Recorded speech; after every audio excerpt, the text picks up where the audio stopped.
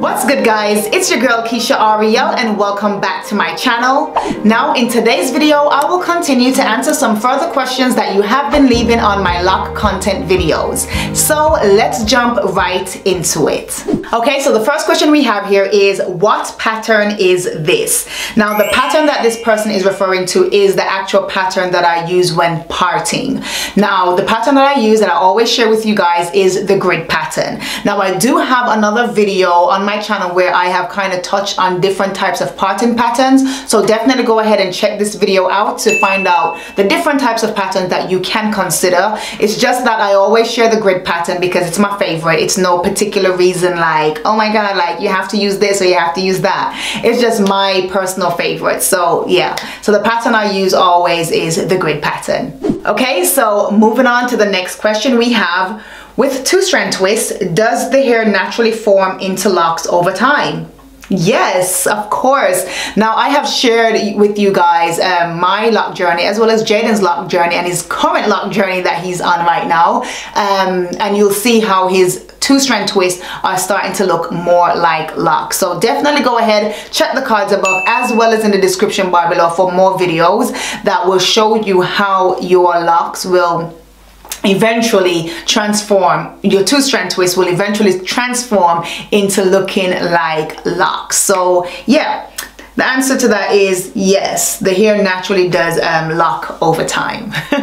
Okay, so moving on to the next question we have, can you loosen the hair whenever you want without damaging the hair? Okay, loosen the hair or comb out the hair? Okay, so clearly they say loosen, but I'm trying to understand like what they actually mean. Now, if it's just to loosen your locks, I'm not sure what you mean. I'm assuming you're talking about loosening it in terms of combing it out, and if that is what I'm interpreting correctly, then yes, you can, and I do have a video on my channel where I share with you how to safely comb out your locks or loosen your locks without damaging your hair. So definitely go ahead and check the cards listed above. Alright, so moving on to the next question I have. I want to start my dreads soon. Do I need crochet latch hook needle to start them? No, absolutely not. You do not need the crochet latch hook needle to start your locks. I think I may have answered a similar question in a previous Q&A. But either way, the answer is no. What you can do to secure your roots if you do not have access to, you know, getting your hands on the crochet latch hook is either braiding your roots or using the elastic band, because I did use the elastic bands when I started my first son's lock journey way back in 2010. I secured his roots with the elastic bands, like black elastic bands, and installed a two-strand twist to keep the roots secured. Now, if you don't have access to that or you can't be bothered to use that because, you know, some people say it's snag at your hair strands, you can definitely braid the roots and then install your two-strand twist. So yeah, the answer to that is no, you do not need the crochet latch hook needle to start your lock journey. Okay, so moving on to the next question we have, what is the purpose of using clips? And when they're talking about clips, they're talking about when I retwist my hair and I put you know, the little alligator clips to keep the roots, keep the, what you call it, the roots looking neat. Now, so they asked what is the purpose. I kind of gave it away by saying that it's to keep it looking neat and nice and flat. Now, before when I first started my lock journey way back in 2015, I never used to use clips. If I can find a photo, I will definitely insert it and you'll see what my hair was looking like. Basically what I did, I just kept twisting my hair around and around until it like curves like in a little circle, and that helped to keep it neat. But once my hair was dried and I would like stretch my hair out, it kind of still have that curve because that is how the hair dried. So yeah, that is what I was kind of getting away from. So when I use the clips, it will keep the hair looking nice and flat rather than all curled up and stuff. So that's the purpose of the clips. That's why I use it. But you don't have to use clips when you are retwisting your locks. Okay, so moving on to the next question we have, does interlocking hurt? You know what? Generally, no, it does not hurt, but it can hurt if you are trying to interlock your roots and there is not enough space in between your scalp and your lock, right? So I did mention this in my last Q&A, which I'll link above or in the description bar below for you to check out.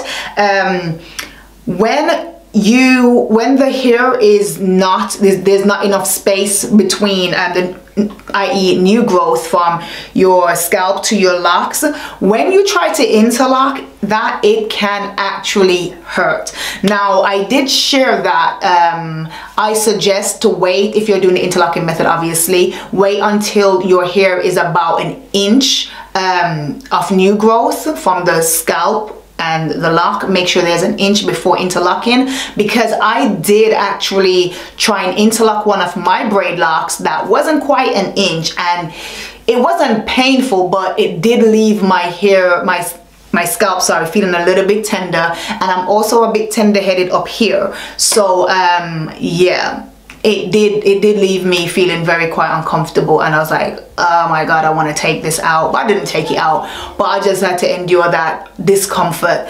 But generally, interlocking should not hurt. The only time it will be painful is if there is not enough new growth in which you're interlocking your locks and, you know, pulling it through, etc. So okay, so moving on to the next question we have, do you have a video on how to touch up the 2-strand twist?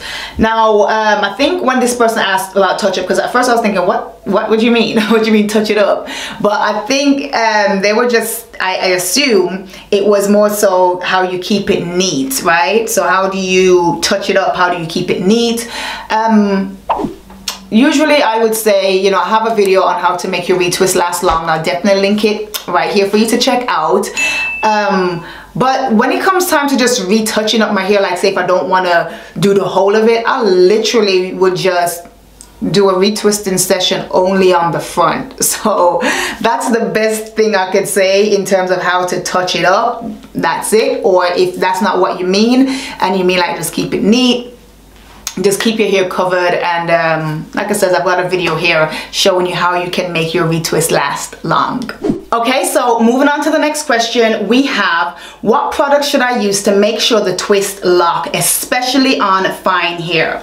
Now listen, there is absolutely no product out there that is going to make your hair lock, your twist lock, your braids lock. Listen, there is a process called time. Okay, that is the only thing that will make your hair lock. Over time, your hair will just start to tangle and intertwine with each other. There's absolutely no product that you can say use this and it will make your hair lock. Absolutely not. However, I do remember someone saying that people use glue to make their hair lock. I'm like, what? Why? Why would you put glue on your hair to make it lock? Listen, just give it time, it will lock. It's a process. Like, I know we all want the end result right now.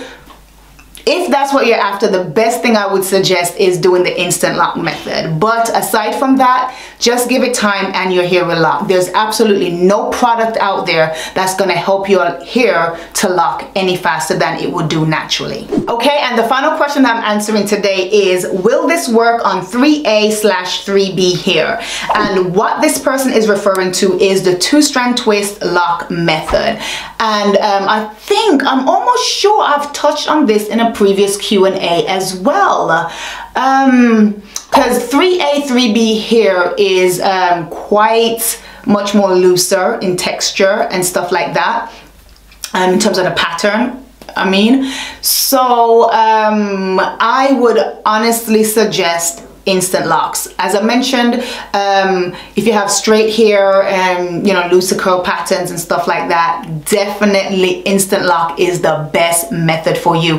Even if you have you know, coarse, you know, 4-type hair, I still recommend the instant lock method, because that is the only method I can say that will guarantee there is no unraveling and your hair will look like locks immediately, and all you have to deal with is just the process, just the usual process of the lock journey. So yeah, the best thing I would say for 3A 3B here is definitely instant locks.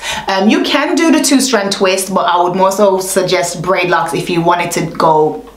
If you didn't want to do the instant locks, I would definitely suggest braids. But you know, I also had my own experiences with that. But again, like it says, if you don't want to be bothered with that, I would more so go with braids because it's a little bit more tighter. So yeah, I hope that was helpful. Okay, so remember to go ahead and check the cards above as well as in the description bar below for similar videos like this one.